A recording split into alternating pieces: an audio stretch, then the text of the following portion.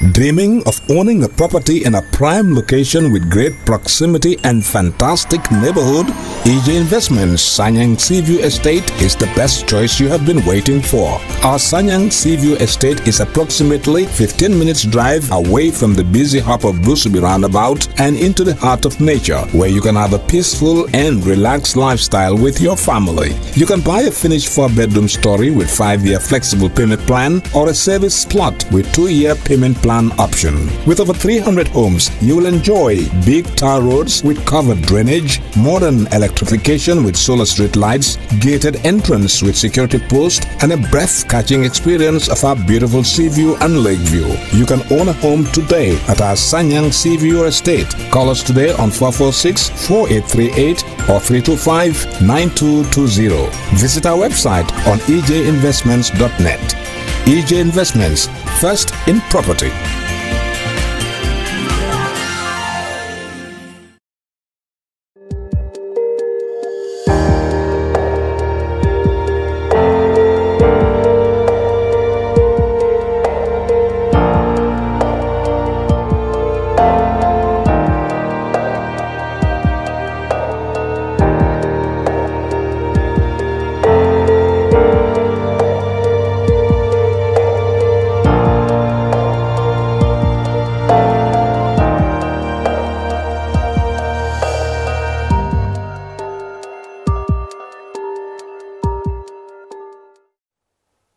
It's another beautiful Saturday, and this is the brunch here on Kerr Fatou with me, Joy Wama. And of course, I'm not alone in the studio. On my immediate right, I have Mr. Lamin Cham, who's from the Standard newspaper, and of course, our very own Mustafa K. Dabo of Kerr Fatou. Welcome, gentlemen. Thank you, and welcome. On today's program, we will be on the newspaper review. Lamin Cham is going to be taking us through the TRRC, that's the Truth, Reconciliation, Reparation Commission, and also the split in Parliament over the NAM sacking, Senegalese election, and also about the Gambians that were deported from Germany. Mustafa would further take us through the revolution of the information disseminated during a TRRC hearing on Wednesday on the communication between Mr. Alaji Kanyi, Yankuba Koli, and Fatmata Jahumpa Sise, and also the controversy it has generated. Of course, Mustafa would further take us through Kumba Jaita's firing, and also how she was denied a parliamentary committee meeting, how she was denied chairing a parliamentary subcommittee meeting on trade and regional integration, and he should also dive more into the deportation of Gambians from Germany. Mr. Lamin Cham, take us through what you have for us. Yes, thank you very much, and welcome to our viewers all over the world. This week, of course, we will start with the TRRC. It was widely covered in the newspapers. And we also have a bit over the Senegalese elections, the split in parliament between parliamentarians over whether the president has a legitimate authority to remove a nominated member of parliament. Now, these were the major stories that dominated, the conventional media reports throughout the past week. Now, the TRRC have gone to a second break, but just like the other session, I mean, they stopped with a bang. I mean, the break, I mean, the latest sitting, will take us right through to the next session simply because of its nature. I mean, the gruesome details that came out in terms of what happened in November 11 to the 6 soldiers, about 7 soldiers who were known to have been killed, as well as the late Osman Koro Sise, the minister then of finance under the AFPRC junta. That was the pick of the, the testimonies of the week. But there were earlier ones from people like Dembanjai, who was there, very close to the system from the very beginning. And then you had Ablai Toure before him, Ablai Toure before him, Ablai Dabo before him, and all of these people were talking about what happened in November 11. Now, for me, my perspective was this: until the testimony, there were conflicting reports as to whether there actually was a coup planned on November the 11th, as opposed to what the junta has said, that, you know, many people believe there wasn't a coup.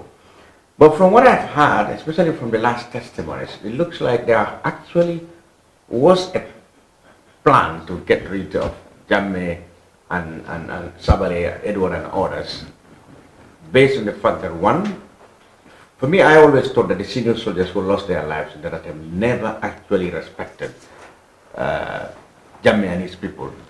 Not least because they were junior in the ranks, they were indisciplined, they were unprofessional, and according to them, they were maltreating civilian detainees and abusing power.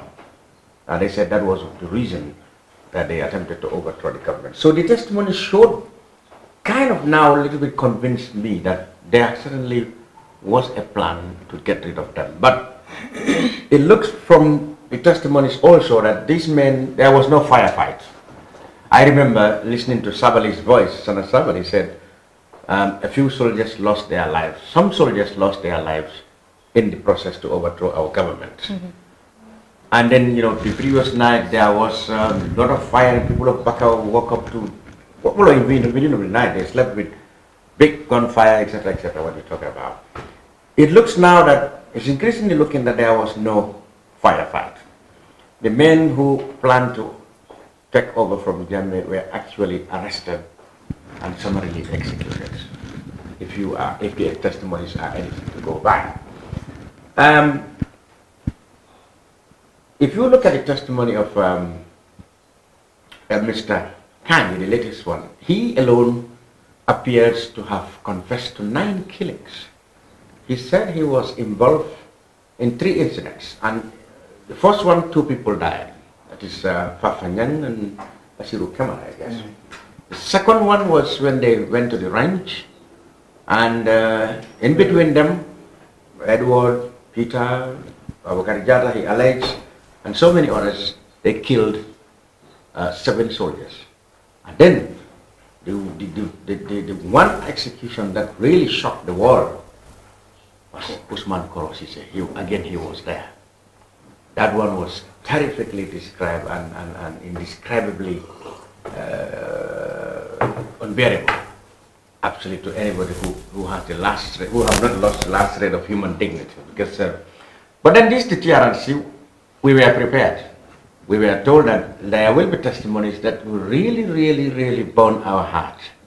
And we've been asked to take it in good faith and to, you know, to take it as it was a misadventure in our history. But how much more do you think Gambians can take from the TRRC as we went through to clearly hear more gruesome descriptions of what happened in the last 22 years, Mr. Ron? Well, I think it's for me, the TRRC, it's a necessary institution we need in this country to move forward. Not only is it important for people to have closure, like, for instance, we are told that Kenneth Silla said to Mr. Salam that when he came was in information of Ghana,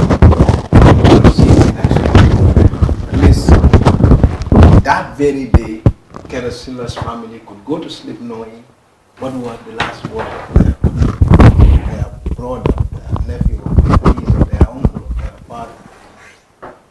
And his story is a very emotional one. This is a guy who was to marry a month before he was killed. He had already planned to get married, and then unfortunately was executed.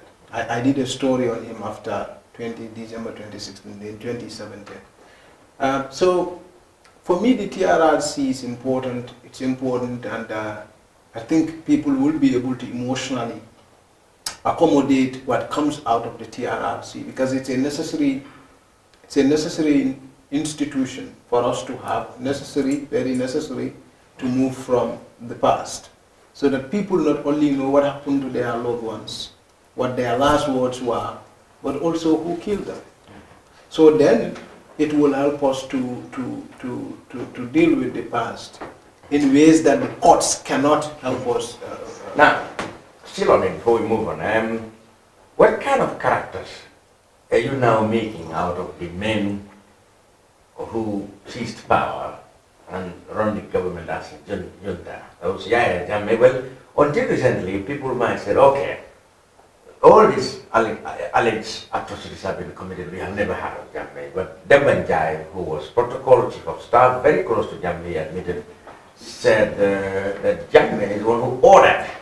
In fact, that's the killing. That's what makes Demba yes. the star witness of the week. Yes, actually not Kanye. Yes, Kanye was part of the crop of people who had been, because the TRC investigators and the lead counsel are doing an amazing work. Yeah, absolutely. Like they already getting into.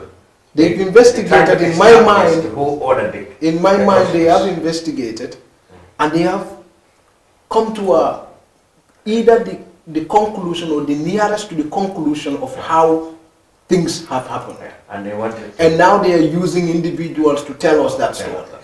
But here is the thing: the most important thing to have happened was first, they had used people to give us a picture of what must have happened. Yes. And then the second piece of the puzzle, which is the most vital one, comes from Demban Jai, who was with Jammeh himself. Yes. Who now tie Jammeh to all these murders. Yes. He said Jammeh did give orders. Kill them. Kill them. But this is the first. Kill them all during Kill them all, yes. This is the first suggestion that Jammeh actually knew and gave the orders for the men who've been arrested, suspected of making the coup. I think we all suspected that Jammeh being the person. No, he actually knew what happened. We knew he knew what happened. Yes. But Demban Jai is telling us that he actually ordered. Yes. So it could be now Singate, Sabali. But there is another significant thing here. When Mr. Alaji J. Dabo was talking about his ordeal, he did mention that when the firings were happening at Fajara, this gentleman, Colonel Babakar Jata, after the firing, when these people were being tortured, Colonel Babakar Jata had asked Sana to stop. Yes. It's okay now. Akayan Dalasai. Yes. This means, this is another layer of culpability, because this means that Colonel Babakar Jata had at that time some degree of control over these people. Yeah, but I mean, but this so far all testimonies have shown that he was present at least in the firing. Yeah, but if that is one layer. That is one layer. But if he could also say stop and they stop, that means he's also in charge. Or perhaps he was the one who showed he was more conciliatory among the torturers. Well, I mean, two people. Either way you put it, conciliatory or not conciliatory, it means if he can say stop and they stop, it means he was also in charge. Yeah, absolutely. The allegations have always linked him to be among those who were allegedly killing these people in the ranch. And then I saw the councils were trying to establish whether Mamadou Badi was there. I mean, they got from an earlier testimony that he was there. He was there. But Kanye, whose testimony would have been very compelling, said he wasn't. Said he wasn't. He couldn't see him. Yes. He said he could not see. He could not see. Remember, we are yet to see other witness, hear from other witness. There might be another one who may say he definitely was there. But what do you make out? Because, you know, and you know what? The other twist to this story is some of the people who were supposed to have been at the ranch are now as top military officers in the army right now. Yes. Yes. How do you reconcile these things? Or the government of Mr. Barrow going to accommodate these people who are supposed to have been present when, you know, heinous crimes have been committed and they still walk around here? So this is the interesting thing. At some point, some revelations before the TRRC will make us question ourselves. It will make us cry. It will make us feel we have to kill someone. So, but all in my opinion, I think it's reasonable that people calm down, live through this until the end of the process. Yes. Then we would have had not just a picture of what had happened, but also we would have come to a conclusion and an understanding of how we can go about issues into the future. So, because you would see that in the TRRC, different people say different things. Yeah. But at least almost everybody comes with a piece of the puzzle. Exactly. At least so everyone comes with a picture. Yeah. And I think some of At them, least everyone gives you an understanding as to what something have happened. yes. Let's say, for instance, someone may come to you and say, X, Y, and Z was not at this murder. It may not be because he was not there. It may be because he did not see him. Yes. So various people who come to TRRC have various vantage points. They have various positions. Yeah, and they were relying on memories which must have faded, and people can remember things in different ways. But for me, some of the revelations come to actually confirm what I have always suspected from reading from different contributions from who were there before. People like Ibu Jalo, the former spokesman who fled the country, actually said these things. He reported about how Koro was killed. But for me, the most interesting thing was the private testimony on how Koro was killed. That really was very telling and very moving. Yeah. Yeah, because, you know, here was a gentleman. Everybody admired Koro because of his eloquence, his familiarity, and vast knowledge in financial and economic affairs. He was very credible. He was a young man at his prime. You would see Koro and you like him instantly. And he was given honest advice. I was told through some testimony, Jamil took a liking for him. And what Demanja said of Edward, he accused Edward of being jealous of Mr. Korosise, and because he said Edward never wanted anybody to close to Jammeh closer than he did at the time, so he got jealous. I had similar testimonies from Ibu Jalo. Ibu Jalo, when he was writing that on the Gambia, he said this. He said, Korosise was so liked by the council and Jammeh in particular. They used to call him Serindara. And he said, Edwards was quite jealous of this man. And then But another side to read. But what I couldn't understand was, then when guy said Jammeh was speaking to Edward at the airport, at the foot of the aircraft before they took off, and it was soon after that that this man was killed. Yes. Could Jammeh have known or took part in the plan? For me, that's the suspicion now. Now, this is a contradiction, a huge one, because Dembanjai said two things.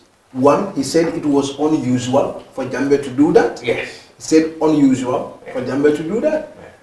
Why would he do a thing that unusual then? And this gentleman was not taken home. He was not allowed to even go home. He was driven from the airport right down to his death, the place where he was going to be killed.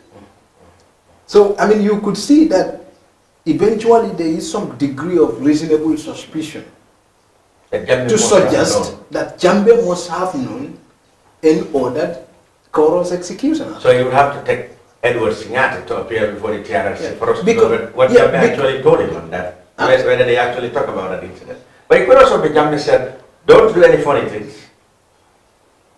until I come, and in his absence. But then that means, if he said then don't do any funny thing in connection to Koro's death, then that means he knew something was about to happen.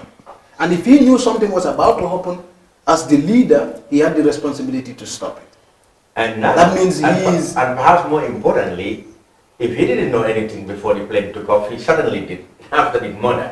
What did he do after that? After that, Dembanja in fact made it a point to say that Jammeh did not speak to him after Koro's death about Koro's death. And this is a state minister whom Demba introduced to Jammeh. Yes. Demba said Jammeh got to know Koro because of Demba. Yeah. So naturally you would assume that he would speak to him about it. That this had happened, we are investigating, blah, blah, blah, blah, and give him some assurances. I remember it was a Daily Observer, Serek Bojan, to be exact, was the first reporter who got to the burnt out Mercedes on the Jambu Road, and he took a picture of the charred body of the minister, mangled with pieces of metal from the metal, from the Mercedes Benz there. And when it was published, the government came with a statement, it's very serious, the government is concerned, they're going to investigate. Everybody knew, and nobody believed him, that the man didn't drive him. He was too intelligent to do that. So everybody knew he was killed. And later we had this, you know, this kind of theories that can you actually confirm? You know, can you put the puzzles into the various holes where they fit? Yeah. But there has always been suspicion that this man was killed. And at allegedly at Yankuba's house. Ibu explained this when he was in his few months when he went into exile. So the TRRC actually is certainly going to shake this nation in many ways. This November 11, I don't know how much more they have to go. November 11? November 11. Maybe they have closed the chapter, I'm not too sure. No, Sana may likely testify. Yeah, we don't know what they have. Sana could be crucial, Edward could be crucial, Yankuba Ture is in the country.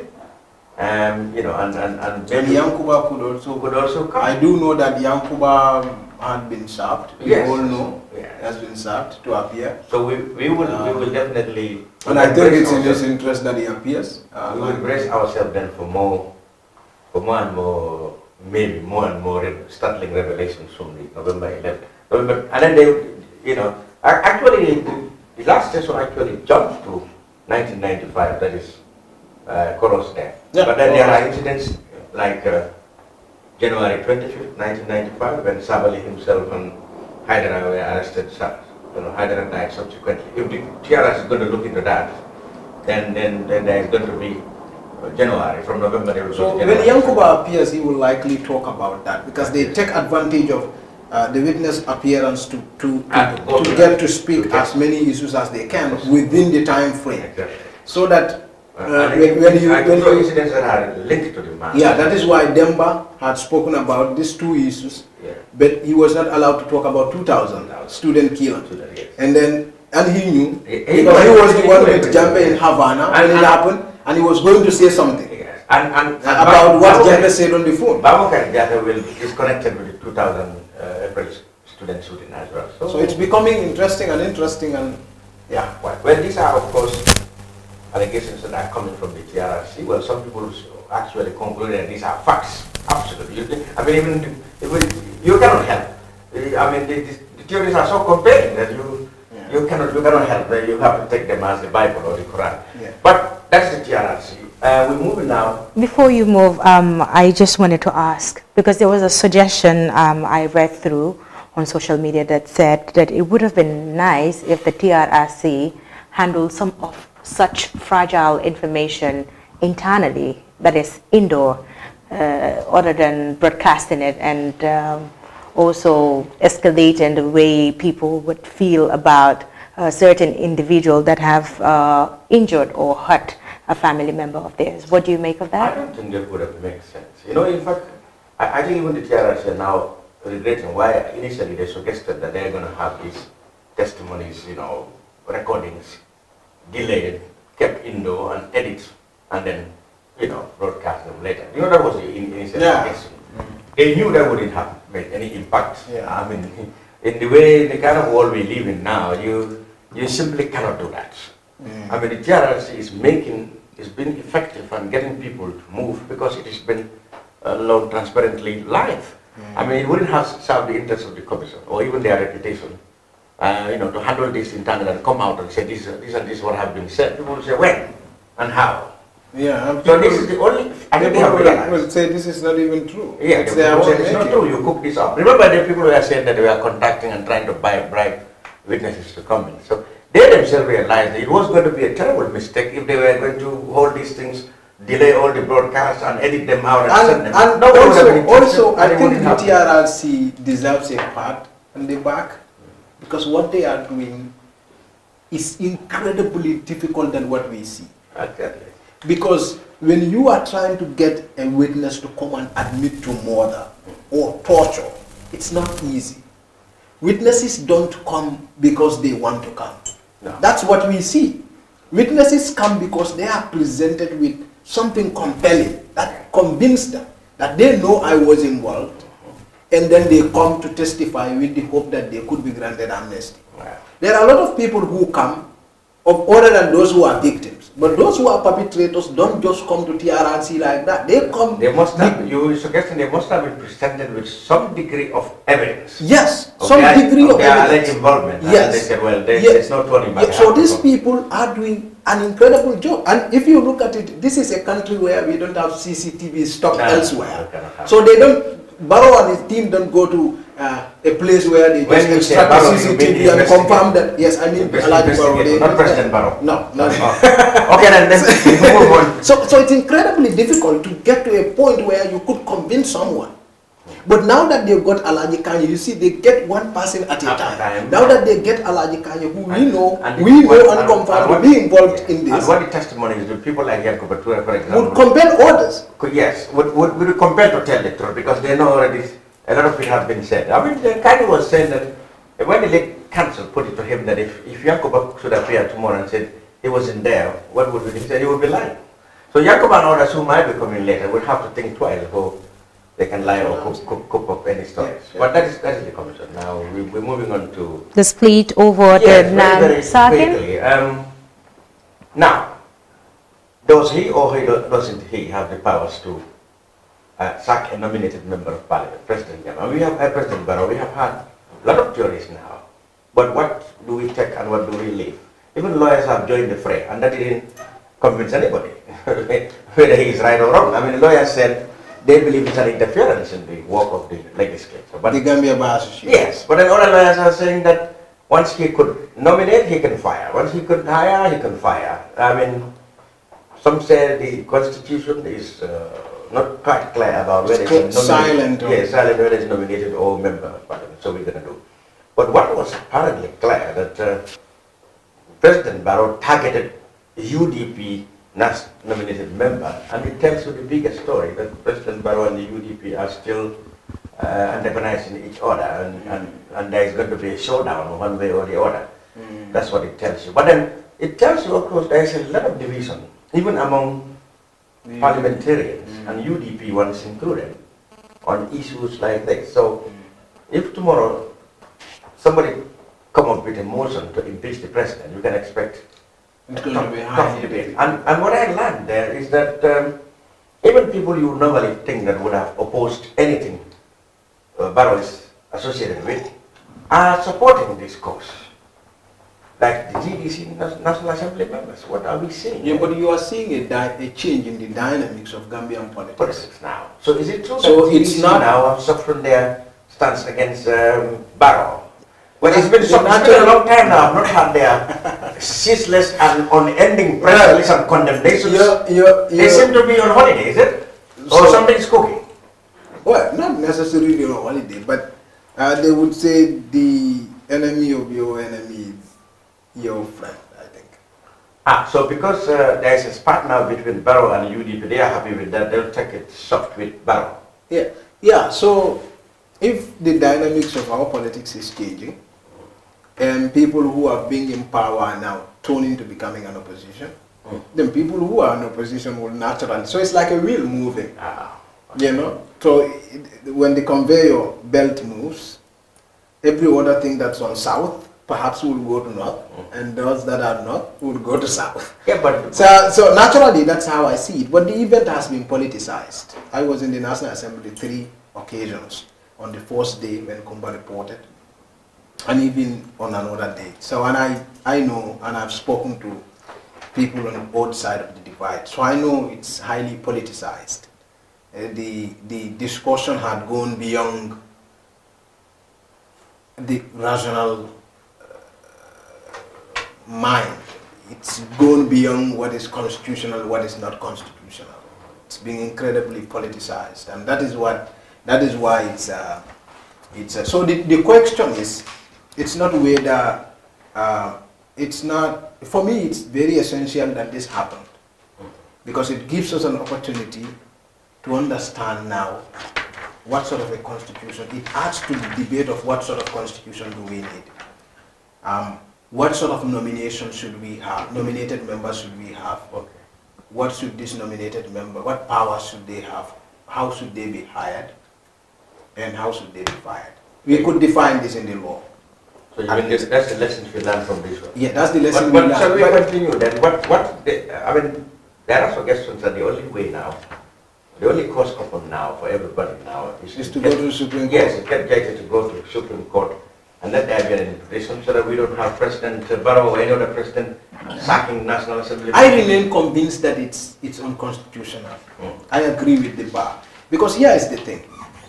Of course, it is stated how they should be nominated. But when they are nominated, they become effectively lawmakers.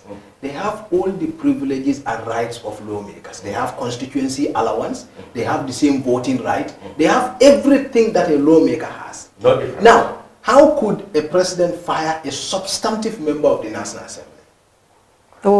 But the person is nominated. Nominated, but the person who become a National Assembly member, a substantive member of the National Assembly. And they are not public servants. Yeah. So there are those who ask to code, I don't know, section 31, section 231, to say that because they are public officials, and when the president can hire, he can fire. When the president can create an office, he can dissolve an office. So that's the thing, but they are not public officials as well.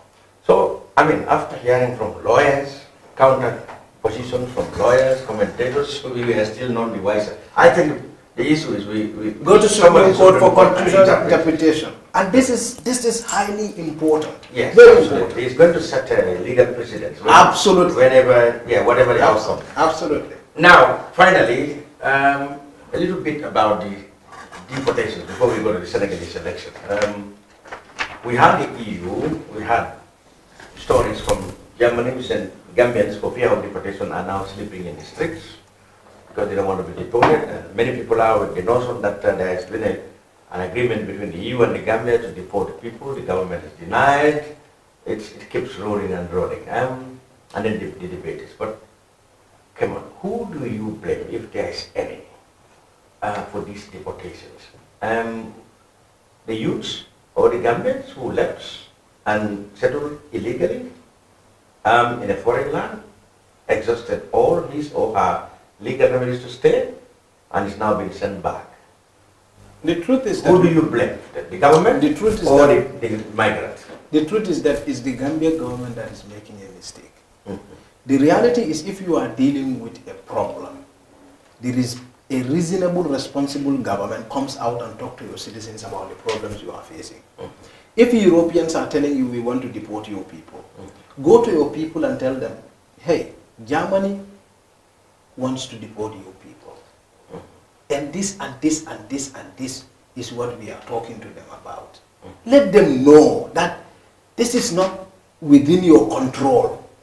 Make them understand that. If it's not within your control, tell them this is not within my control. I cannot do anything about it. The solution is not silence. And to say that they have not agreed anything, it's a lie. What did they agree?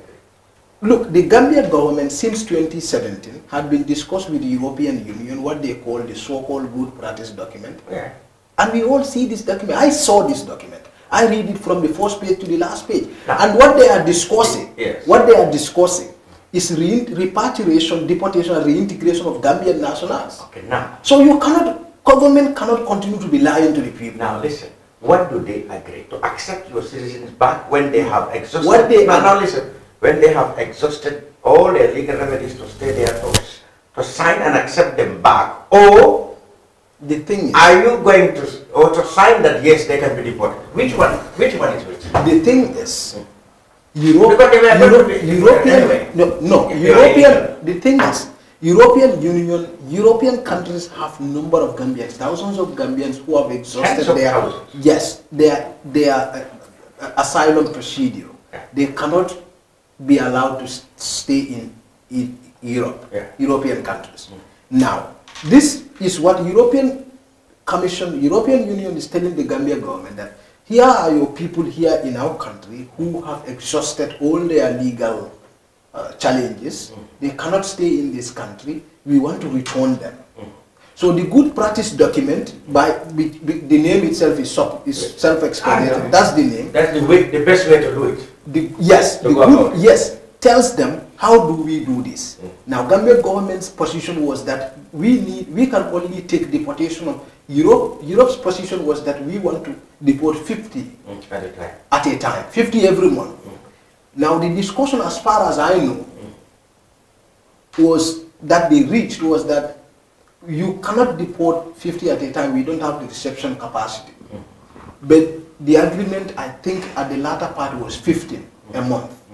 So to go and tell people that there is no agreement to accept these people is a lie. Now, what the Gambian government should do, is to come out to the Gambian people and tell them that our citizens are in European countries. They are not allowed to stay there. And the reasonable thing for us to do, we cannot allow them to be dumped on the streets. What we can do and need to do is to bring them home. So you understand? Now, negotiate with the European Union on how to go about this. I think you understand? But not confusion is this. I agree that the government is not effectively communicating to the people everything. It's not even effectively. They are not even communicating. Yes. They are shy of the matter. They just keep.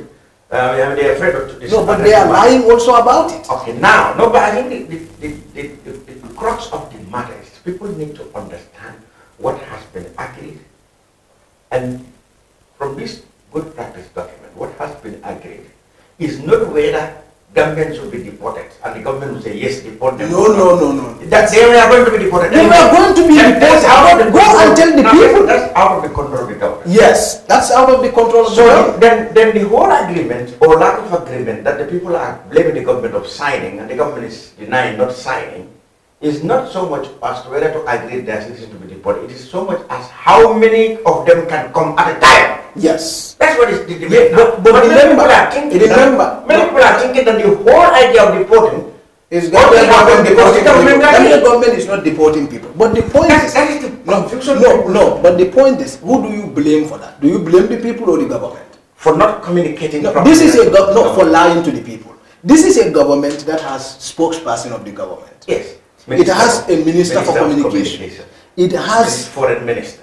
And even the foreign minister has media office. Media communication. Now the press office of the president has the ambassadors 5 journalists working there. Ambassadors to the EU have all. Now every information that we are accessing on deportation comes from EU. Not from Gambia. The EU representative. I think the government is shy or afraid of tracking the topic, but not afraid of making people understand what is happening. Yeah, because that's the textbook definition of incompetence. Or they actually know the fact, but they are shy of coming to the public. I mean, everybody knows that it is not the government. Government has very little control or choice as to whether citizens should be deported from Europe. Here is another point. Here is another point. I think we've been quite benevolent to government on this one. The point is, Gambia is on a transition, whether one takes that or not. Gambia is on a transition. This country is not as it is supposed in the Europe within the safe countries. You understand? Now Gambia is now assumed to be among the safe countries to return people. So is Senegal and others. But Gambia is not. Gambia is recovering from decades of economic collapse. Now the problem is, it is for Gambia government. I am not saying, when Europe says they cannot stay in our country, no one can force them. Absolutely not. But you can make a case. European Union has given millions of dollars for Gambia. Remember that Gambia is the biggest youth empowerment program right now. It's European sponsored. Yes. It's the youth empowerment project. Yeah. 11 yes. So this is an institution that's investing a lot in young people in the country because they want you to be able to take care of those who will return. Yeah. Now you can sell an idea to them. This they may not take. But let your people know that this is what we are doing. Send this idea to these people. In fact, Salah made a case about this in the National Assembly. When Dabo appeared on this particular issue, he told them that, look, can't we sell an idea to our European partners to tell them, look, buy us some time. We are in a transition. When you dump our citizens on us at this point, it can cause chaos.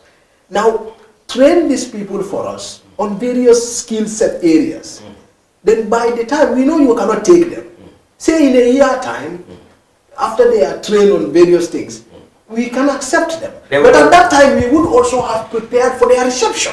You think the European Union will listen? But of course, how would you not? How would you know they will listen if you don't try? Okay. And how would people know you are doing this if you don't tell them? Somebody can argue that if somebody is not supposed to stay in my country for 1 day longer than is allowed to do, why would I take him to train him? Is the European Union forced to give us money? No. But because they want to help us, I they want to help us through this period. That is why they give us money. Okay, if now, they can give us millions of dollars, they can certainly listen but to our they concerns. want the people to be trained here to benefit. Yeah. That is what I am As saying. far as they are Now concerned. I did a story on this, and I am in position to tell you what this YEP project is. Yeah. YEP cannot train more than 10,000 very people, well, we know. more than 10,000 people, and employ them. Now, what's the population of young people in this country? Now we know that. But It's now, 60%. It's let's over not- 400,000 people. Let's not deviate. The issue is who is to blame for the deportation of Gambians from Europe back to their country. That's No, if you answer that, you want to just say it's not the government, it's the European Union. European Union is one, because European Union, I mean, they have given asylum to be frank, tens of thousands of Gambians. Yes, They said they cannot take anymore. They have analyzed them individually. yes, They've rediscovered that they don't have a case. yeah, And they cannot be left there. They must come back. yes. And what will the government's role here? To say, no, we are not. No, We are I'm not saying bringing government, no, We are Mr. not Chan, bringing- we are not bringing Chan, Mustafa. no, Gambia government is already negotiating how this should be done. Exactly. So I am saying this is part of the things you should put in how it should be done. Exactly. So nobody is talking, government is not explaining their case, and everybody is saying they are the one who signed the deportation, and they have said, no, we have not signed the deportation. So they are now, they contribute to their lack of, their silence. The deportation is going to happen anyway if the European Union wants it to happen. Exactly. So they could bring the government government has to agree for it to happen. So I am saying the government has to have a reasonable way of agreeing with this. That's what I am saying. That's what they're doing now. So And effectively planned it. They are not doing that. okay, so now, what is on the table about this deportation is this. Yes, the European Union will always bring back the tens of thousands of Gambians who have exhausted all legal means to stay there, but they have agreed with the Gambia government to bring them in dozens instead of plane loads every other time. But they will always come back. I suspect now the agreement must have been 15 pounds. 15 per month. Because that's what we've been seeing. So that will take maybe before the other stone come, they would have spent 2 years in the process. They might get married or legalized or I mean regularized their stay, whatever. But this is a menace that the government, I agree, should tackle with more effective communication, etc. Now we move on to Senegal. President Macky Sall has been elected now officially now with 58%. But Barrow's cousin brother. You are the one who said it. 57%. I think they don't know each other until 2016. But what did it tell us? There's a lot of uproar in the run-up to the elections. For me, I think that the rejection of the election results by the opposition was expected. I think their grievance is much larger and older than just the election results. You know, from the ongoing, they said the whole process is flawed because people have been disqualified. It was that concept. Decision. Yes, that concept is when they, what with which they went into the elections. They've always said it was not going to be fair anyway. But they took part. They took part meanwhile, hoping that they would force the incumbents to a second round. And we know what the history is. When you go to the second round, you are vulnerable as the incumbent. I mean, they come together and defeat you. It didn't happen. Independent, in my analysis, from listening to the results of the coming from TFM, from DSTV, from RTS, in many areas, I can confirm, yes, from the results that Maki was leading in many areas. What I probably cannot conclude is whether that was enough to prevent a second round, to secure an outright 51 plus, now 58, so I cannot be sure of that, because, but he was leading in many areas. Do you believe, from what you have gathered, that he could have made 58%? Of course. For me, we all believe Maki was going to win. Yes, in fact, why was the argument was that all the potential so-called challengers of Maki were prevented from standing for the election. Why did we believe that in the first place? We believe that because we believe those are the people who could stop him. So the opposition was right in some way that the election was not fair from the word go. Well, you wouldn't say it was not fair. I mean, when potential threats were eliminated, yeah. we all know Kariwala and also Khalifa Salah are not as innocent as others want to make them appear. Well, is he not using criminal justice to eliminate people? And we should like to think that at least Senegalese criminal justice system is independent. And we should like to also think that the Supreme Court is independent. Is it not because of lack of independence that the opposition said they are not going to challenge it anyway, because they think Maki and the courts are the same? That's what they say. Well, if that's what they say, then that's it. But, I mean, we know Maki. Look at what is happening in Nigeria. Buhari won and the Atiku guy is saying it. All the international institutions that observe these two elections have said this election is free and fair. Mendy guy is the one who won. Now, I was listening to the various radios, televisions, and media outlets from Senegal. I think they suffer from one problem. I mean, you may call this transparency, yes. But unlike our system, like in our system, the APRC, the GDC, the coalition, and everybody knew the results. The agents know it, election observers, even ordinary people know the results in their polling booths. And of course later in their constituencies. They all know that. The journalists know it. The observers know it. But nobody announced this. Nobody is allowed to announce this. Yes. Only the IEC is allowed to announce this. Yes. Now, in my thinking, if the Senegalese had taken this system, probably the confusion would not have generated. But the oppositions were the first to hasten to say second round is inevitable. I understand, but that's because the law is very liberal on people announcing results and pundits analyzing. Because this is what happened. I mean, if you tune on the STV, you have that Maki is leading in Tuba, he is leading in Casamas, he is leading in Kaulak, he is leading in Fatik, and he is leading in Podor. Alright? And that is just a small, let's say, just a drop on the ocean of the results that are coming. I mean, you get the impression, no, nobody can beat Maki. If you listen to TFM, you met that they are dealing with the results, you know, where, how to call it, where Sal or Madike Nyang is leading. You think that, well, no, Madike is absolutely is going to. So the confusion, people get confused because there are many theories, different times they are taking. Well, the Electoral Commission that is not confused said Maki is also won. Which they don't want to believe now. Because they have already been polluted with the partial results and analysis and opinions they have been receiving from the various media. I think it makes sense when announcements are centralized, such as our system here. Don't you think so? Huh? Yeah, I do. Anyway. Thank you very much, Mr. Lamin Cham. That was quite insightful. He took us through the TRRC split in the parliament and Senegalese election, just to mention a few. Now over to you, Mr. K. Dabo. What do you have on the Kerr social media, what's trending on social media, and as well on Kerr Fatou website? So, on the social media, the most heated one is the call for TRRC to fully apply into force the punishment against anyone who interferes with witnesses. As it's stated in the Act, we were told by Mr. Alaji Kani, the Commission's 24th witness, I think, yes, who told us that Yakuba Toure had called him to ask him not to go to the commission because apparently but not to tell them anything. I think that's what. Not to tell the commission anything. Yes. We have and this, not to be bothered. Yes, we are the leaders. We are the leaders, and we have this in control. Yes, so they will not do anything. We are the leaders. Leaders of what? I don't know. And also he said later he also received a call from Fatma Jahumpa Sise, who also repeated the same thing.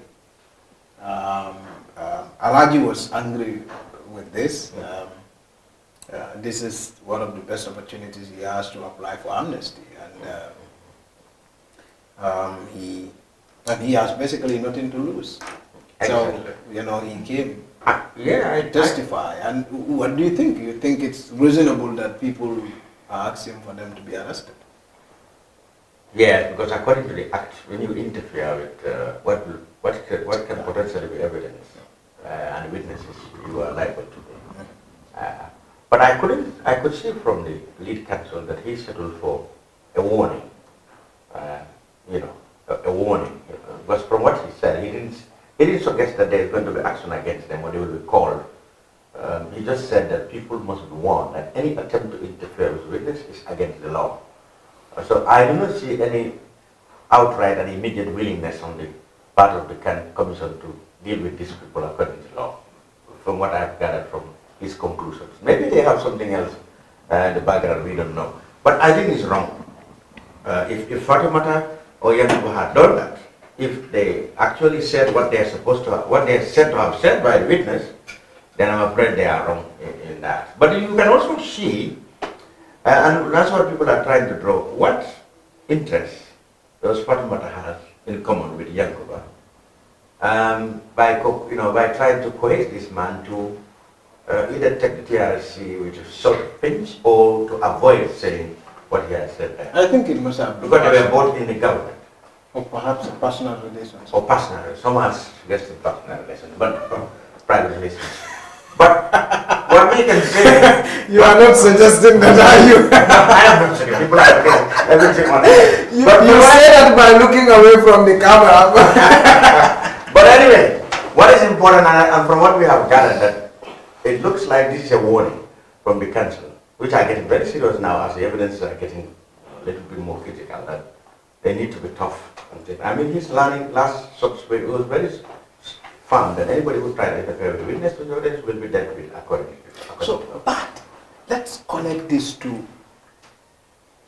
what the challenges that we are about to face, or the challenges that are yet to come.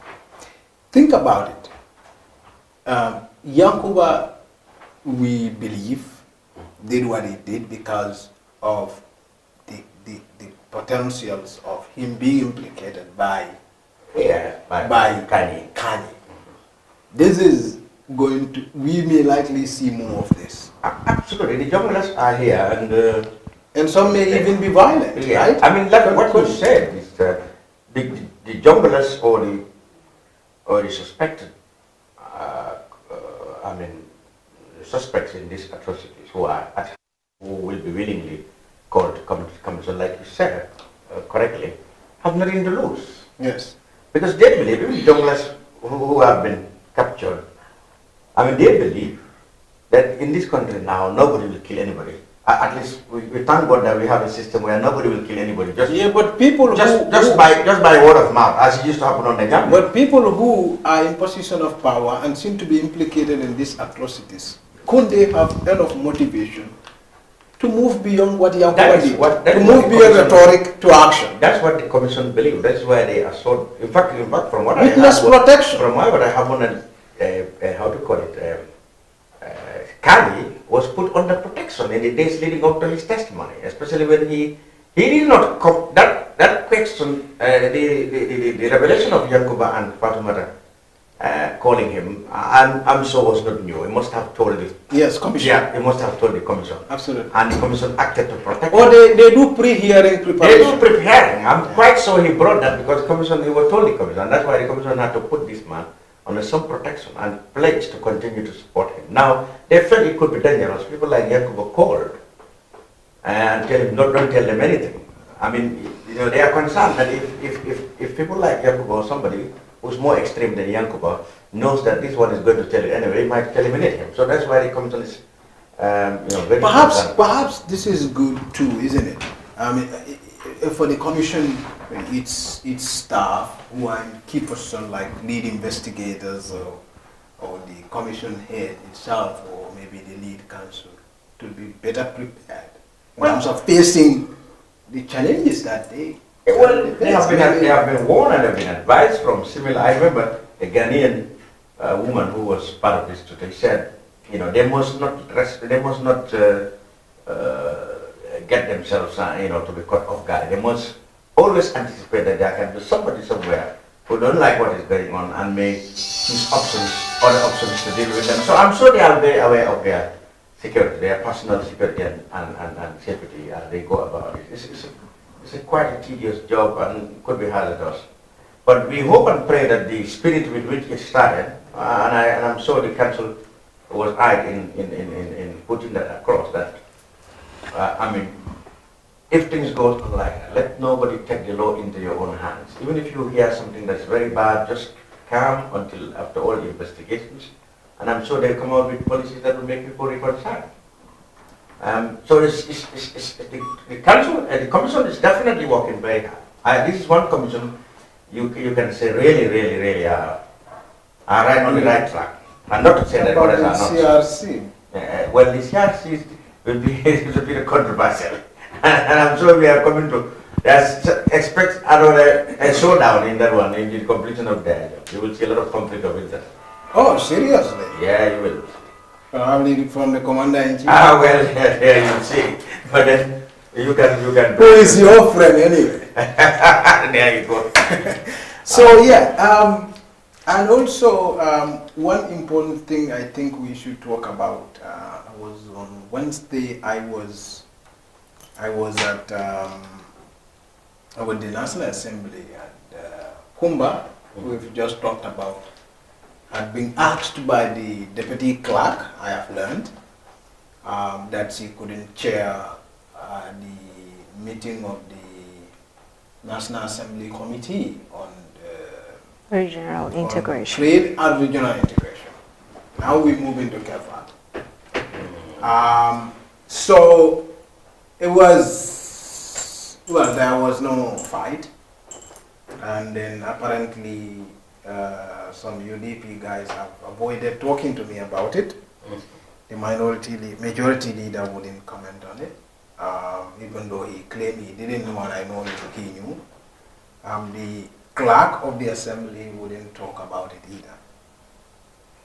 It was interesting, wasn't it? I mean, at least we now know that. So it's effectively President Barrow's removal of him is coming into effect, or has been respected. Yes. If she's allowed, I think it's being respected pending any attempt by. But there were calls for her to ignore the letter and continue to work. If she's now been removed by the authorities at the parliament, they are telling us that they go by what the president said. They're not waiting for any Supreme Court or anyone's interpretation. They're going by what the president said. Yeah. So I think the reasonable thing that say the president has succeeded now in removing the National Assembly member. Yes, right I think so. Because so I think the reasonable thing for Kumba to do is to honor the commander-in-chief on this, while she awaits the outcome of the Supreme Court, or which could take a bit of a time. But I suppose also while that is happening, probably the president should be restrained in some ways not to appoint another person. It's good. Well, you see, if the authorities of the National Assembly are now implementing the president's directives in preventing this woman from taking her seat there, then that was they're now ready for him to go and nominate another person. The question is, does the clerk have the authority to ask a nominated National Assembly member out? Well, he is part of the clerk is powerful. The clerk is the administrator. Yes, the administrator. Yes, he can implement directives that he received from the speaker. Nobody knows. It could be even the speaker, is not willing to oppose or publicly oppose the president's position on this matter. He may not like it, but he may not be ready to publicly oppose it. Who do you think is the gentleman's, the lady's potential successor? Sidinjai or Pamalik Sise? You are talking about quite controversial. No, Pamalik not quite controversial, but Sidinjai's choice of Sidinjai will be very controversial. It would create a lot of noise. Well, I met both of them in the National Assembly on Wednesday. Perhaps. Well, they could have been going there occasions previously. Well, yeah. The choice of Sidinjai will be controversial. It will. Who do you think will replace Malik? Then think out of my suggestion. If he is, Malik would have been more acceptable for His choice of Malik was more palatable to people than perhaps. But people who don't like anything to do with APRC wouldn't like any of those. So because the likely, don't you think, which political party do you think is likely going to have this nominated? NRP. NRP perhaps. How about Musa Sonko then? Who's Musa Sonko? Musa Sonko, the deputy leader of NRP. I don't even know him. Could you believe it? But then again, you don't think Barrow would rather have someone from his own BYM? Yes, that is where I was going. Could he not pick somebody from the national? Who do you think would it be? Maybe it could be the president, the secretary general, the president, secretary general, Ansu. Yes, Ansu. Ansu Singate. I think it's going to look from that. But then, what we don't discuss is, what was the crime of the Honorable Kumbajet? Yeah, Kumbajet. I have not known any. The president did not, the letter did not state it. No, the letter didn't even state why. Just said, I'm hereby acting on an executive directive on revoking your nomination. Now, her supporters and supporters of UDP, she's been targeted because she addressed a rally of the UDP where she didn't speak kindly of President Barrow's ambition or alleged betrayal of UDP, etc., etc. Could that be the reason? Perhaps. But also for me there are two major things. One, we've talked about this many times. We've talked about Barrow and UDP many times. Of course, it's moving from one phase to another. Yeah. But for me, the most significant things are two. One, Barrow appointed Kumba to serve as his person in the National Assembly. Yeah.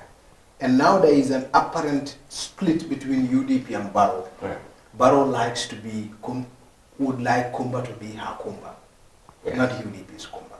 Oh. And you know now that since the last Congress of the United Democratic Party, Kumba has been appointed as the deputy, as the woman, the president of the female wing of the UDP. That makes Kumba someone with a seat at the executive level. Yes, of the UDP. Yes. Now, effectively, Barrow has lost Kumba to UDP. Yes.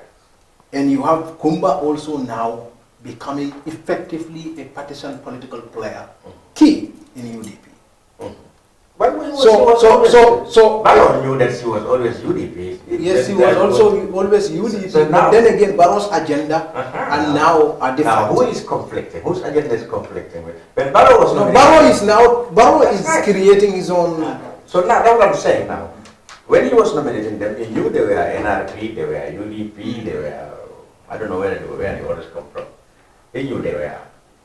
Now, if today he's no longer happy with their status, who's changing? But that was a very innocent. Who is changing now? That was I don't know who is changing, but I would say Barrow was a very innocent president at that time.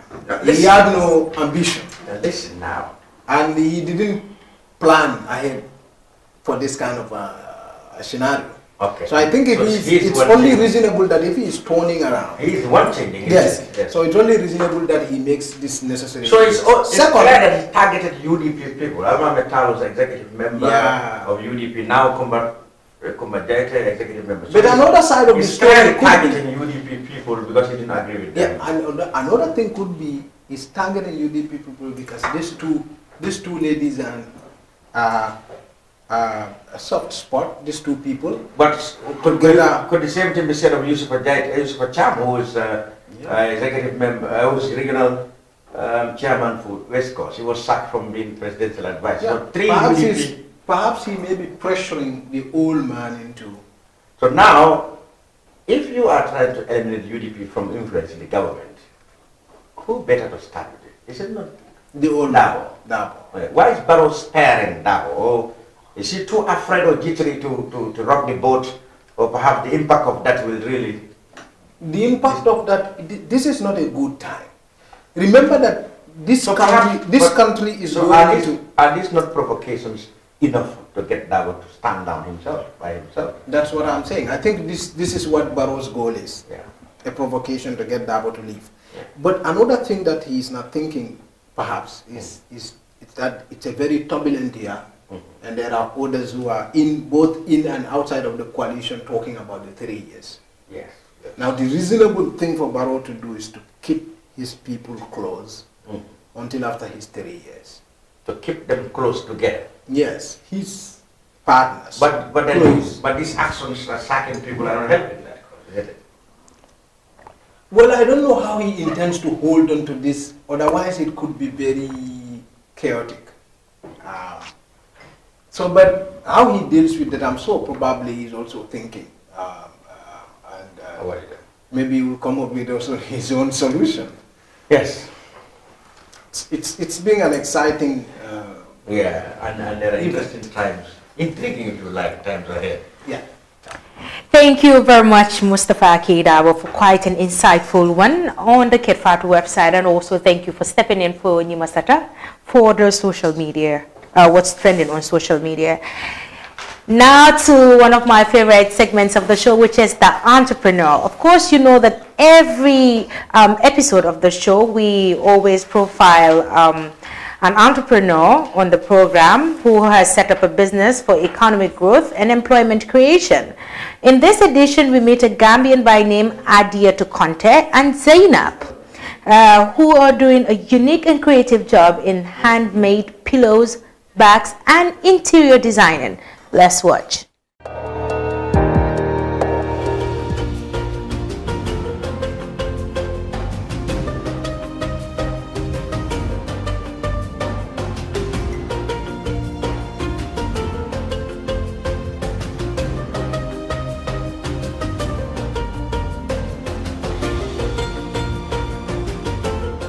I'm Adia Tukonte, and a lot of people know me by Adi, and I'm the proprietress of Daraja, and yeah. I'm Zainab Bimbola Ayani, the founder of Mango Peaches and Lime. I live in Gambia, just moved back home 6 months ago in September, I think that's 6 months, and yeah, we've just opened shop a month ago at the Oasis building.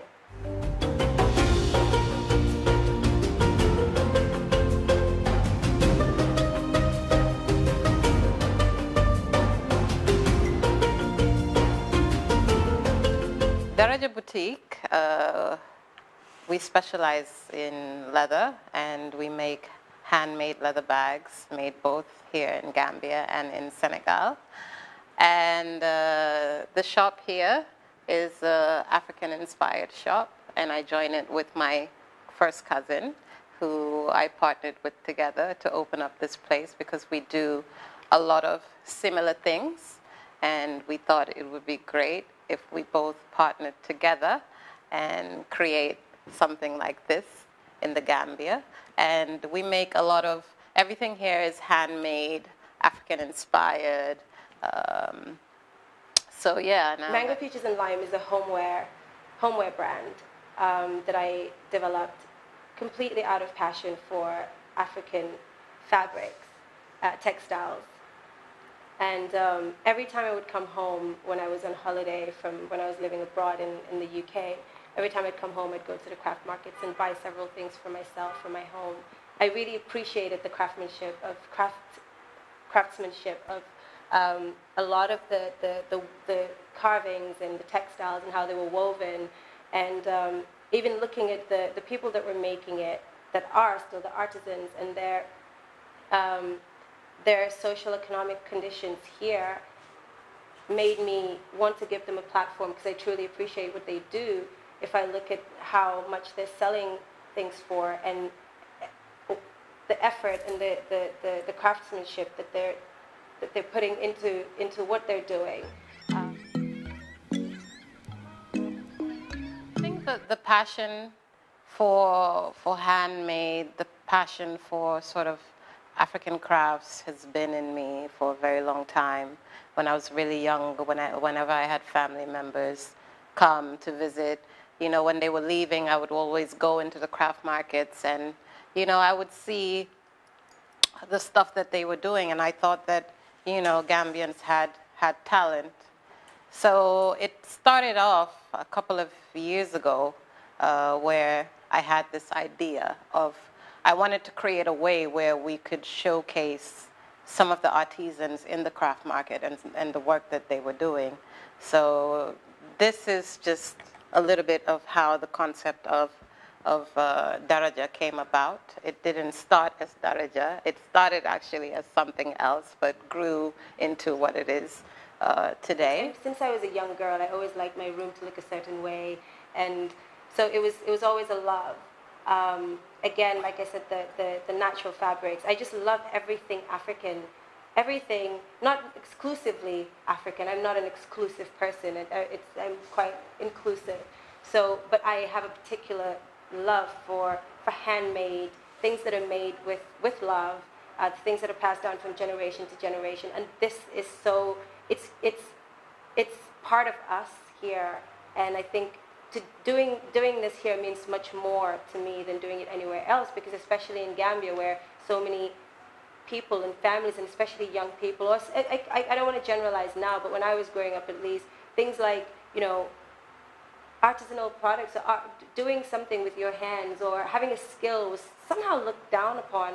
It was not, you know, wood carvers or basket weavers were always looked upon as the poor. To me, it inspired me so much to showcase that to show to our people that you don't have to look down upon this. You can make, if money and that kind of success, if financial success is what you're really looking for, you can achieve that by actually doing this. There were a lot of challenges in the way. I think that's just normal for any business. When you're starting up, you have challenges that you face. Doing business in the Gambia is challenging in itself. So I would say, because when I started with zero capital. All I had was an idea, and I had to, you know, sit down and actually challenge myself and believe in the dream, believe in the vision that I have. And I had to actually, it was very difficult trying to raise funds initially from the beginning just to start the business. My challenges with the brand was, let's say, shipping, because it was very expensive coming ship from Italy. However, I would say my experience here in the last 5-6 months is where I will say I can talk about challenges. And I think my challenges are really lack of understanding and believing in Gambian-made products by the Gambians, or African-made, or things that are from here. That's where I find the block sometimes. Like, so at the moment, right now, as Zainab had mentioned, we just opened officially in the beginning of January of this year. So at the moment, we have we have an in-store supervisor. That's Hadi, sitting right over there. But then also, as part of Daraja, as part of the work that I do, I work with different local artisans, just as Zainab also works with different local artisans. So I work with the local artisans on a contractual kind of basis. So at the moment, I have about 4 artisans that I work with on a contractual basis. So every time I have an order, or every time I want to create some new products, I'll basically hire them on a contractual basis, and they will do the job for me. Yeah. Dreaming of owning a property in a prime location with great proximity and fantastic neighborhood?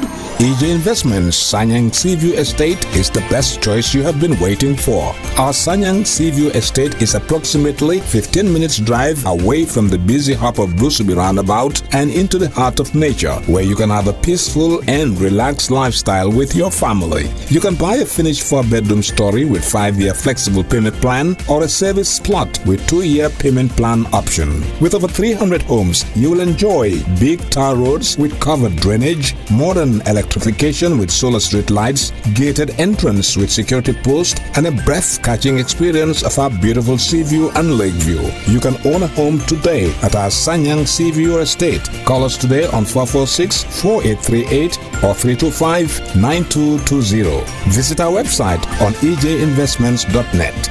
EJ Investments, first in property.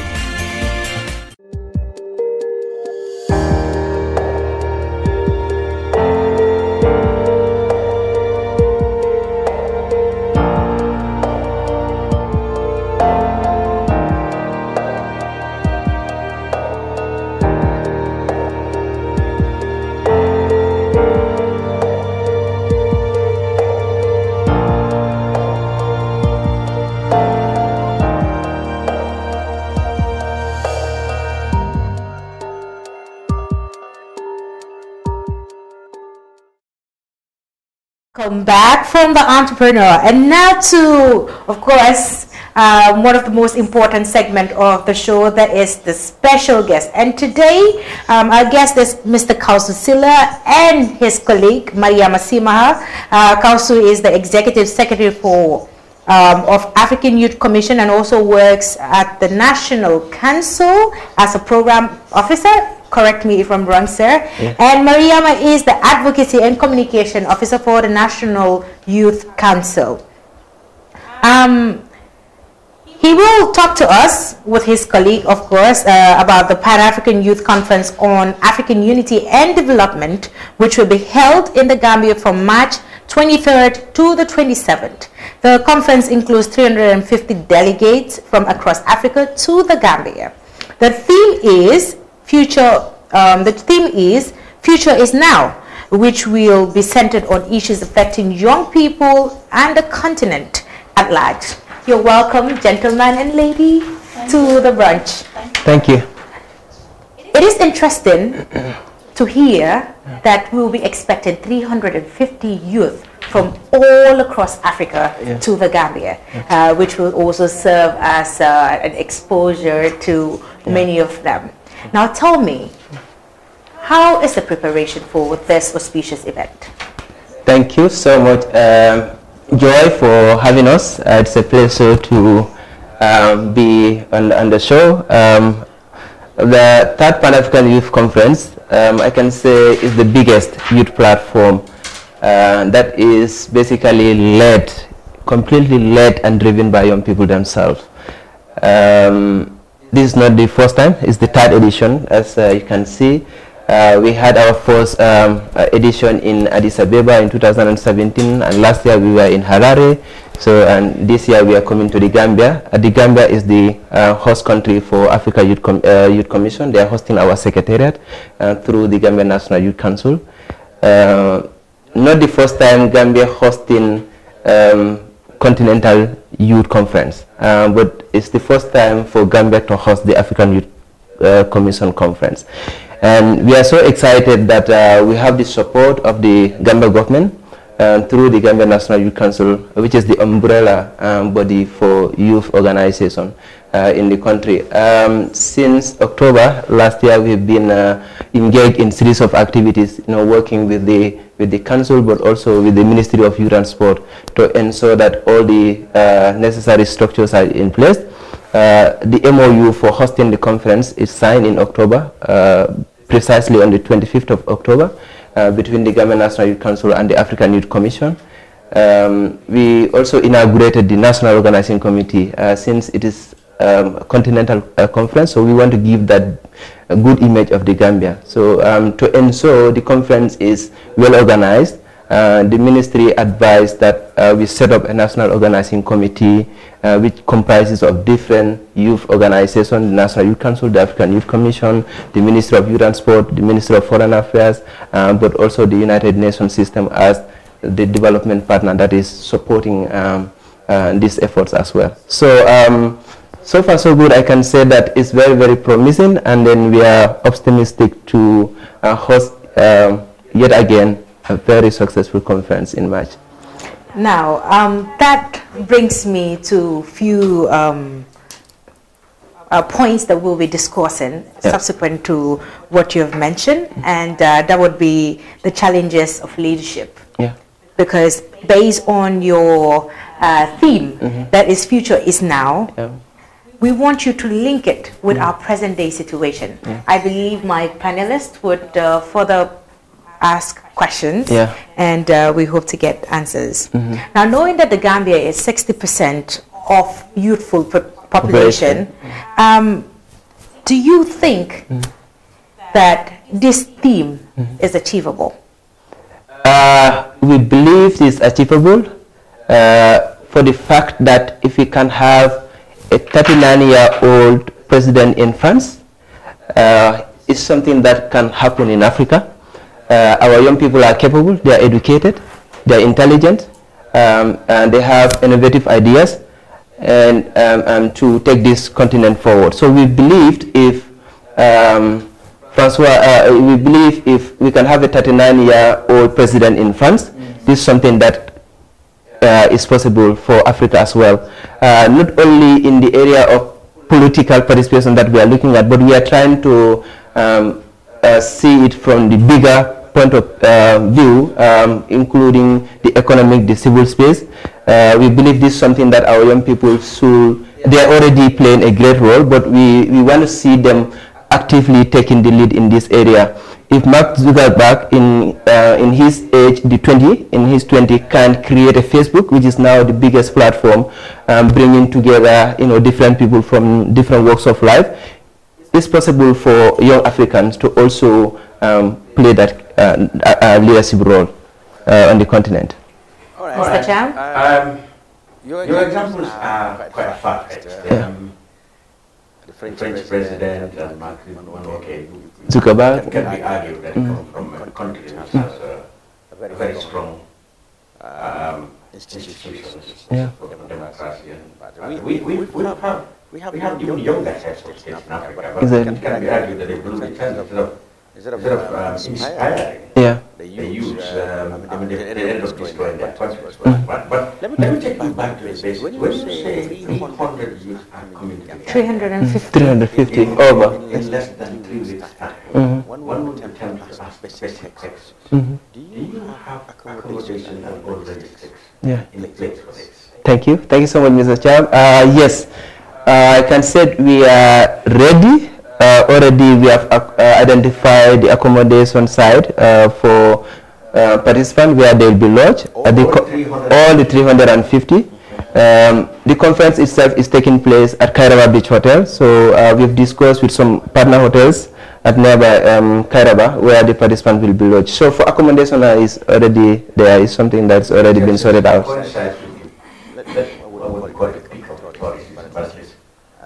Yeah. Time when hotels have fully booked or three-quarter booked. Yes. How do you manage this logistics?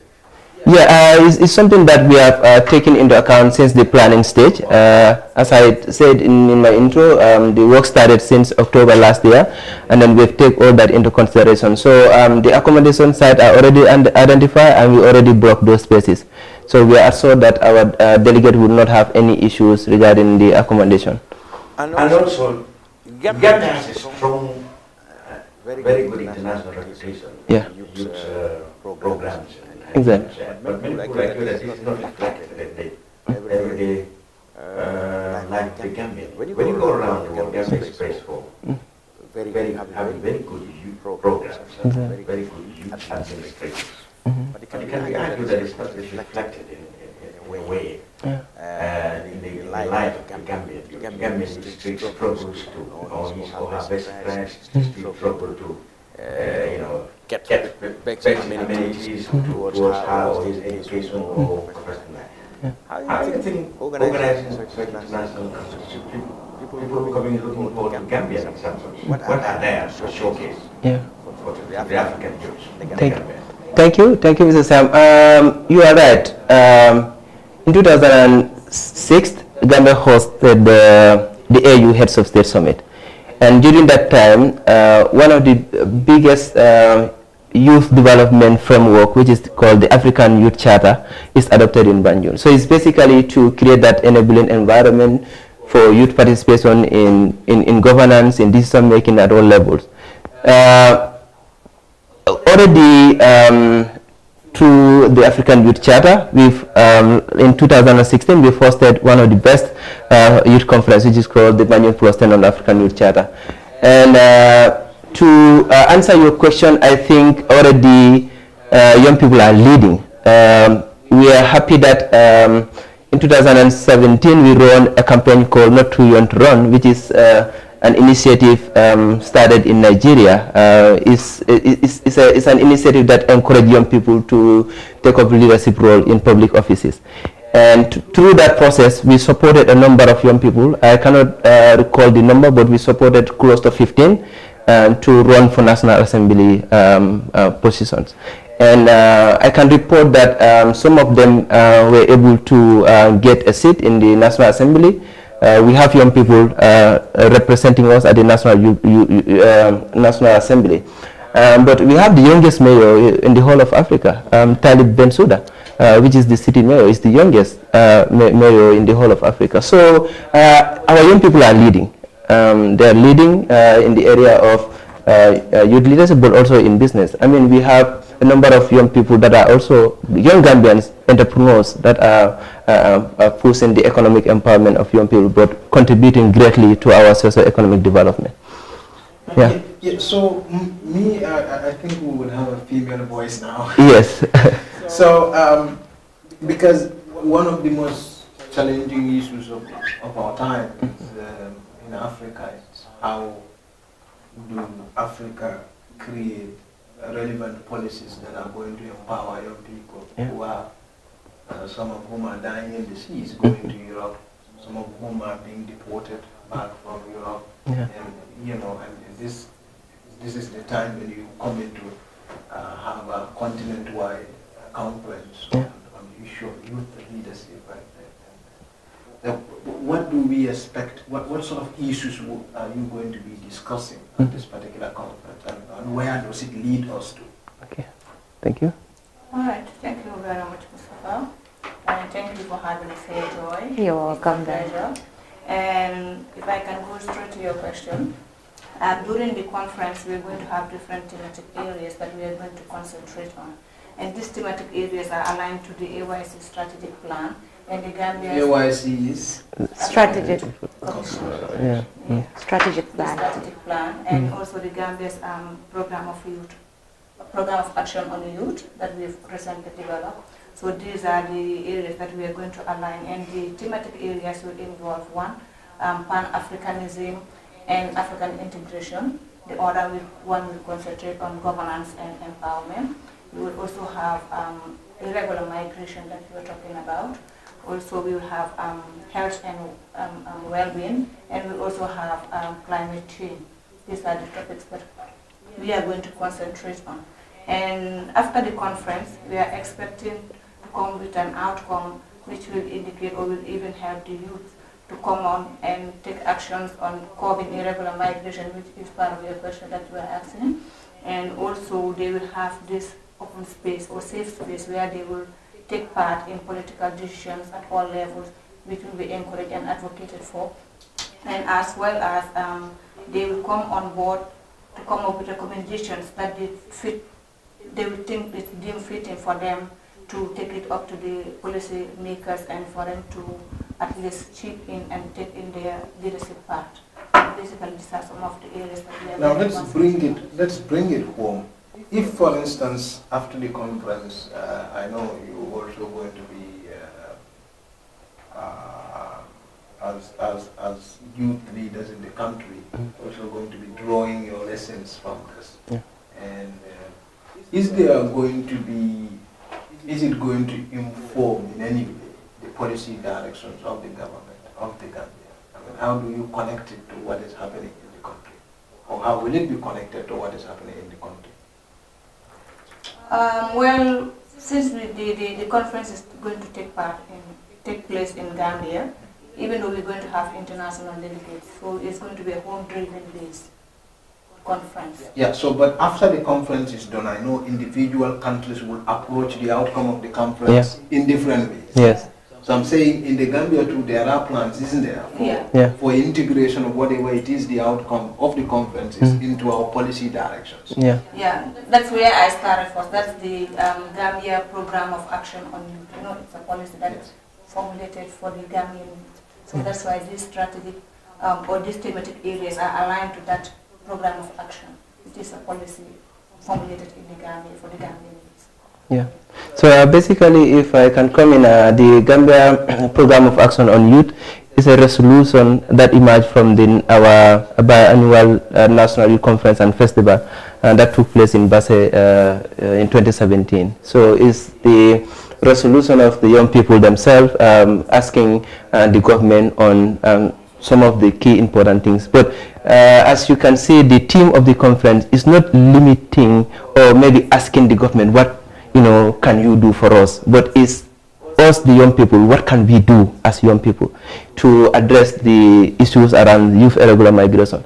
Of recently, the social media, we've seen our young people that are deported from overseas. So, and up till now, the government have not said anything. So at National Youth Council, we've been receiving a lot of questions from this government. What are you doing? What are we doing as young people? So, I mean, it's something that we really need to discuss and ensure that we take an active role.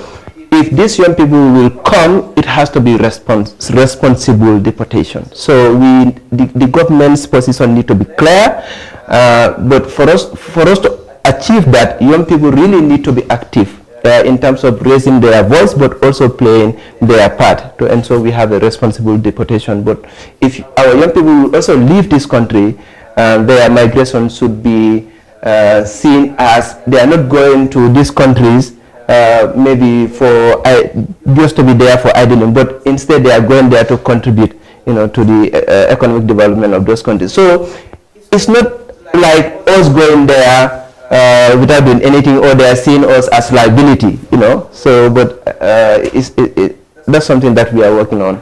If I ask you, since you work and get good youths daily basis, what do you expect governments, not just Gambia, because irregular migration African problem when you are going to have discuss with African platform, what do you youths of Africa expect African governments to control irregular migration? Mr. Chairman, this is a very important question, and I must say that it's a challenge, but it required the government to have good policies that will address issues of youth unemployment.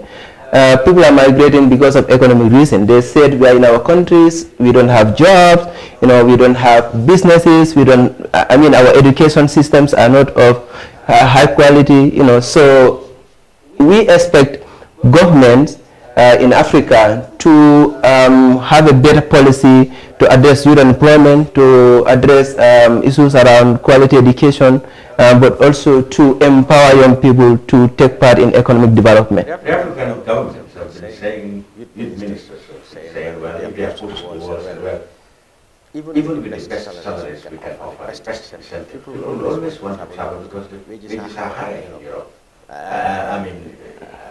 We can stop there. Yeah, and I think I quite agree. Bringing that back home, there are issues around the minimum wages. For example, I think our policies are not friendly enough to take those issues into account. So all these things are something that we'll be discussing. We need to have, if we said employment, they can just create employment and then at the end of the day or at the end of the month you receive $1,000 or $1,500. So, it can still be called employment, but we mean decent employment where these people can earn something that will be equivalent to what our brothers and sisters are receiving in Europe or in any other part of the world. You said you're going to, one of the things you're also going to be talking about is Pan-Africanism. I know there are a lot of people who have also said that there are young people who leave this country not because they don't have money. Some spend close to 150,000 to leave, which they could have put into something. Yes. So there are those who came with an argument that, in fact, back way is also some sort of a mental defect. Like there are people who just, they have convinced themselves that Europe is the heaven. Exactly. Yeah.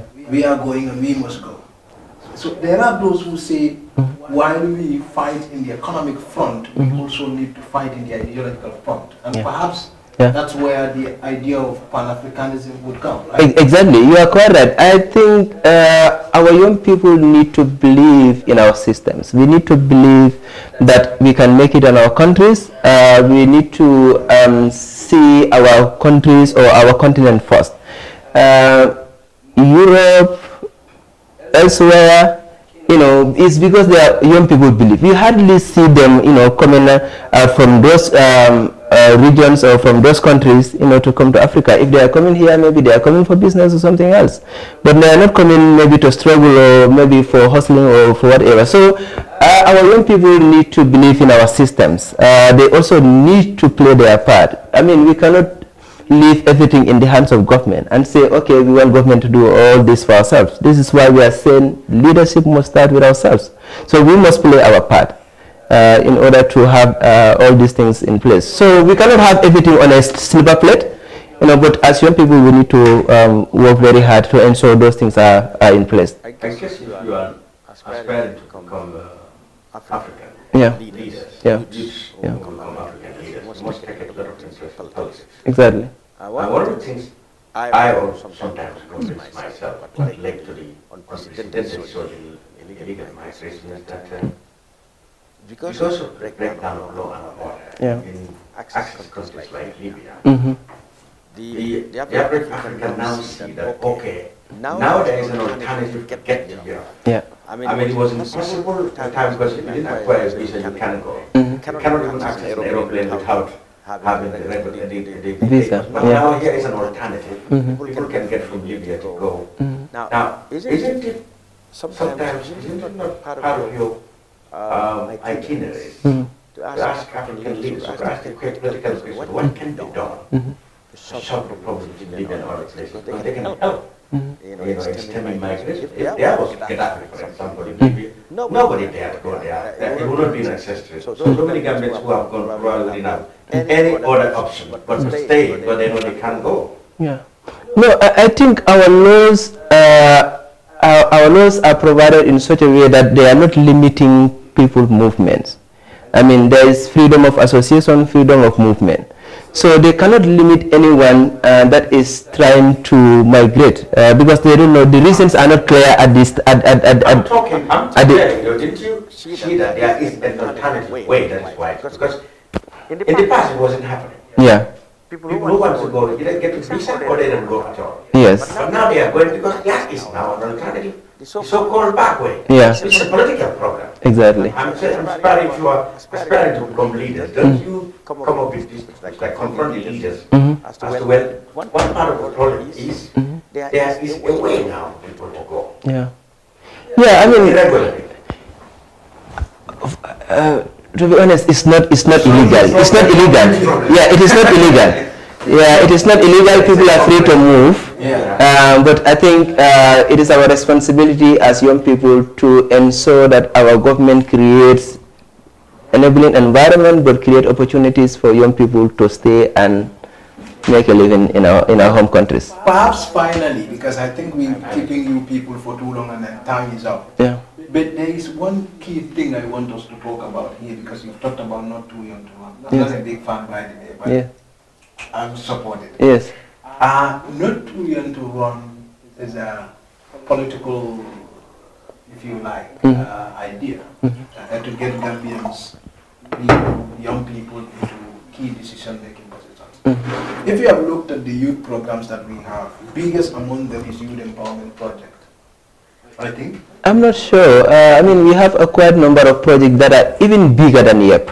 YEP is just 11 million euros. I mean, we have agriculture have projects that are over the YEP project. That are specifically for you. I mean, it's cross-cutting. It's not only. I actually refer to projects that are okay. Let's suppose you have a lot of projects. Yes. The youth unemployment, I think, is 38%. Exactly. And if youth are 60% of the population, then perhaps 38%. Then maybe we are talking about somewhere around 200,000 to 300,000 people. Yes. So with that kind of amount and the question of youth being prioritized in development policies, perhaps what you need is youth in key decision-making positions to be able to, because as Bob Marley said, he who feels it knows it. Right? Is that the idea? Yeah. That's one of the things that we are trying to advocate for. If we cannot have young people in all the key government positions, but at least our recommendation will be the youth ministry, the ministry in charge of youth matter, youth issues, at least be a young person. Because that way we'll be able to push youth agenda into the government's decisions. So that's going to be one of the recommendations that will come out from the conference. But then again, you are dealing with a highly a population that suffers from a great deal of apathy. Yes. They say we don't deal with politics. Politics is filthy. I hear that very often. And this is the population you're trying to push into what they perceive to be filthy. Exactly. So perhaps you need a bit of conscientization. Exactly. This is why this platform is created, to inspire them, to motivate them, to encourage them, to say that, you know, in order for us to solve this problem, we need to be part of it. If you are not part of it, it's difficult. And the moment we try to run away from, you know, this politics, for me, politics is not dirty. Politics is about life. It's about our decision. So we need to be part of this politics in order to solve our issues. So it's a way of encouraging, you know, motivating young people to take that. How many young people would be at your conference? National delegate, we're expecting 150 or so. 150 national delegates. 150 national delegates. Delegates from across the country, even from my body. Yes, all over. Are you talking about international delegates or national? No, we're talking about the national. So originally our plan was to have 120 international and 230 national. But then this is changing because of the overwhelming interest we receive from other young people from Africa, other African countries. How many people do you expect in a particular delegate, or average? In a particular international countries like Nigeria already it depends on their size, you know, and the interest, But on average, I think 15 or so from each country. So the Gambian delegates will come from various aspects of the country, various places in the country. Exactly. And come with the conference with their own problems. Exactly. Problems peculiar to their region. Exactly. Yeah. So that's it. Thank you very much. You all heard from Kausu. He said, in order to solve the problem, you have to be part of the solution. Yeah. So now, Mr. Silla, I want you and your beautiful colleague to give us your final word. Thank you, Sima. All right, thank you very much, Joy. My final word will be like to the young people, let them come on board and take the ownership. We're here to help them, we're here to be with them. Like Kausu said, they need to be part of the process, the whole process of solving these problems that we are facing here in the Gambia. And the international delegates also, we are telling them they're highly welcome. And we hope that we will have a fruitful conference, inshallah, and all the recommendations that we're coming up with will be fully met. Thank you, Kausu. Thank you so much. For me, I will thank the Gambia government through the Ministry of Youth and Sport, the National Youth Council for accepting to host this conference.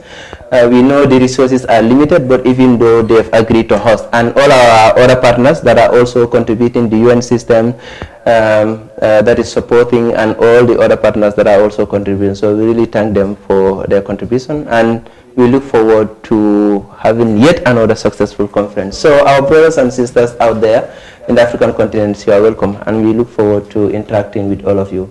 Lamin. Yeah, I think it's a very good initiative. Like I said, Gambia is a very good organization for youth administration. I hope and pray and wish all the organizers, very successful international youth meeting. Thank you. Mr. Keidabo? No, me, I'm looking forward to an eventful week. So it's being the first one as being a very eventful one. and the TRRC is resuming not this coming week, the week in the upper week. So it's not going to be coming from TRRC. They will come from perhaps an event that the committee, the center is going to hold. I hope it will be here, the victim center. So, but that's about it. It's been very helpful. Thank you. The information we got from you people, and we are wishing you a successful conference. Thank you. Thank you so much, colleagues. Viewers, you've all heard from them, but before we leave, I will end by saying watch out for hotspot and bye for B.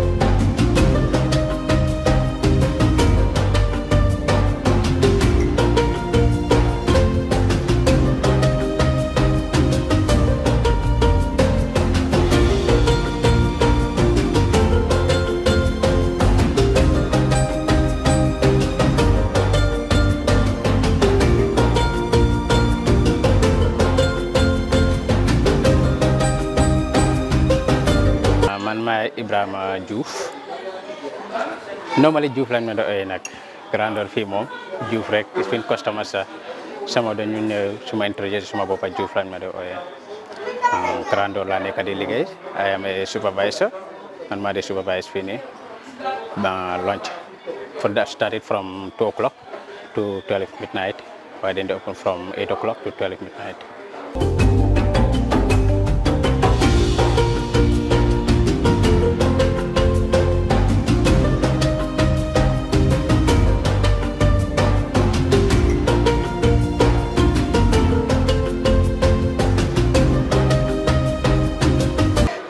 Then they offer any kind of food bobuga, started from breakfast, lunch, and dinner. Breakfast, then they serve omelette, any kind of omelette bobuga, muy fruits, the same thing they could serve, tea and coffee.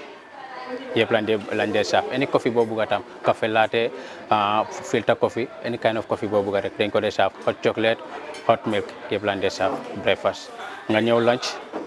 Then they have African dish, then they have European dish, burger, shawarma, benachin, kini, benachin and beef, this thing, bodomada. With fish, dinner, the same thing. Both time then they have European dish. Normally dinner, then they have breakfast. Breakfast is breakfast, lunch is lunch. Dinner time then a special dinner for lunch. Starting from soup, burger, shawarma, beef, filet or afra, any kind of beef bobuga, lamb chop, and whole chicken, half chicken, any kind of chicken bobuga. Fish the same, extremes, brochette, agip, anything glow bobuga, they serve. Sometimes they serve low hammer size not in the menu. Low hammer like customer moko like ñew ne okay li la bëgg pour ñu def nga defal mako special ñu defal ko jox ko price am ñu charge ko price mu fay.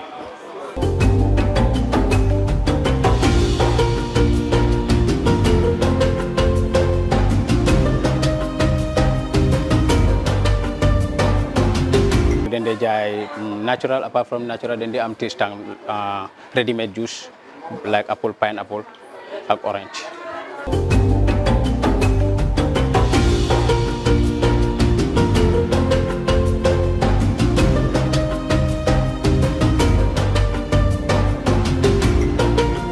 Fee normally leka bi taste be more number one fee. Any customer myself malalache the taste is good, the food is nice. They dama gis man liggéey na different restaurants waaye comme lu ma gis fii nii since bu ma starté fii nii since buñ open man ci la start fii nii waaye lu ma gis fii nii I never masuma ko gis ci beneen restaurant te ñu fi dee ñëw tam suñu leen saafee always loolu lañ dee wax luñ fi dee am grandeur we don't have it in any other restaurants is you give better service you give good food te lekka moom mooy everything in life yes good food good health good life that's what people say so lii la gis grandeur daal.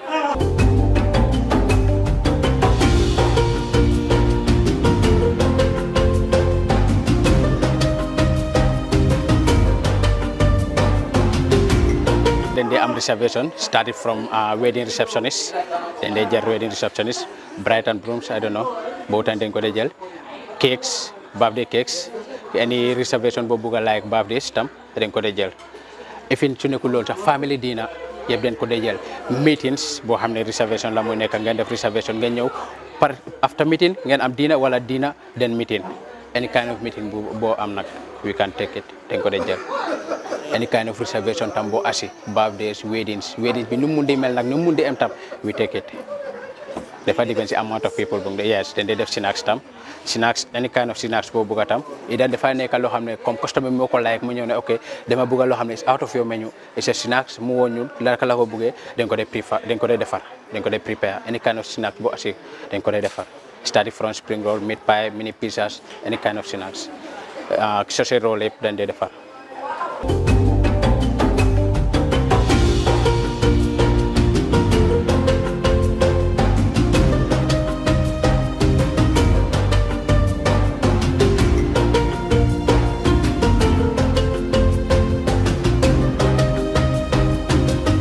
Location be fi Fajara next to Emporium. After Emporium the Grand Door nga am Sabina Johnson. Yeneen moom dañ leen di wax Emporium duñ xam abi Emporium waaye soo leen waaye Sabina Johnson dañ di xam foofu noonu. Normally soo wàccee Sabina Johnson dañ di jël a lot of customers yoo xam ne dañuy wàcce Sabina Johnson duñ xam fii nii ñu jógee fii ñu dem jël la asi la Grand Door.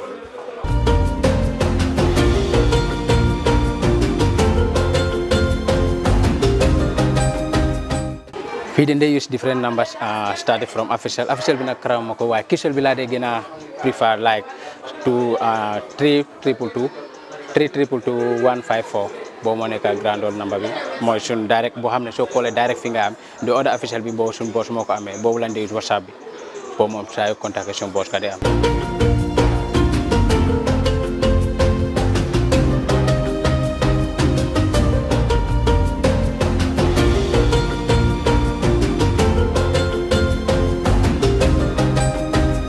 Grand Door is the hottest spot in town.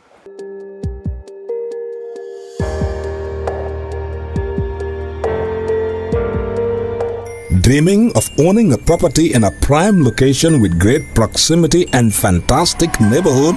EJ Investments Sanyang Seaview Estate is the best choice you have been waiting for. Our Sanyang Seaview Estate is approximately 15 minutes drive away from the busy hub of Brusubi roundabout and into the heart of nature, where you can have a peaceful and relaxed lifestyle with your family. You can buy a finished 4-bedroom story with 5-year flexible payment plan or a service plot with 2-year payment plan option. With over 300 homes, you will enjoy big tar roads with covered drainage, modern electrification with solar street lights, gated entrance with security post, and a breath-catching experience of our beautiful sea view and lake view. You can own a home today at our Sanyang Seaview Estate. Call us today on 446-4838 or 325-9220. Visit our website on ejinvestments.net. EJ Investments, first in property.